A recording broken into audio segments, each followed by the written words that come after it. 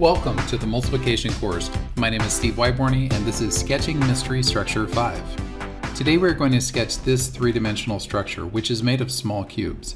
For this activity you'll need a pencil and a blank piece of paper. An optional supply is a highlighter or a marker.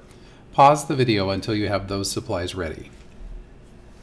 As we prepare to draw, remember to pause the video whenever you would like. If you want more time to draw or more time to look at the structure, just click pause. I'll place the symbol up here as a reminder that you can pause whenever you would like. There are many different ways to draw this structure. In this video, I'll show you one way. Begin by drawing a small square.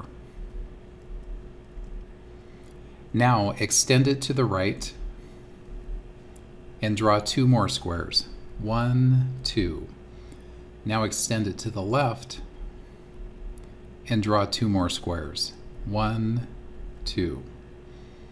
Extend it upward and draw two more squares.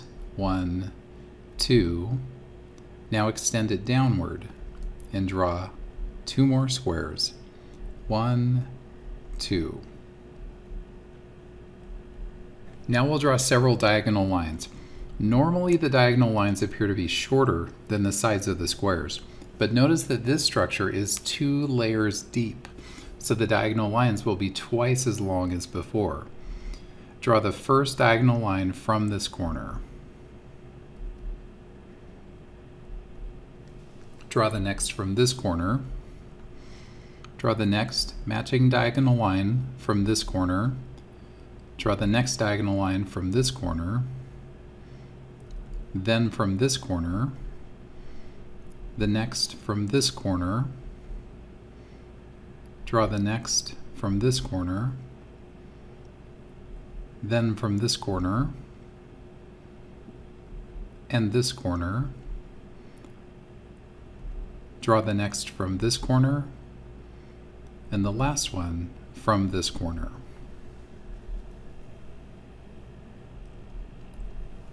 Now we'll draw the back. From this point, draw a horizontal line. From this point, draw a line across, then down, then across again, then down again. Now move to this point and draw a line straight up. We are nearly finished. From this part of the line, draw a new line straight across. Before drawing the next line from this point, look ahead to see how the line is going to go across, down, across, and then down. Let's go ahead and draw these lines. Draw a line across, a line down, another line across, and then down.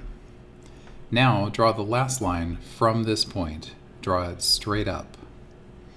And now the structure is complete. Great job on completing another Math Sketch challenge. If you would like an additional challenge, you can shade the structure the way that you see it, or you can find a brand new way to break it apart that no one has thought of yet. Good luck and enjoy. This is the multiplication course. My name is Steve Wyborny, and this is Sketching Mystery Structure 5.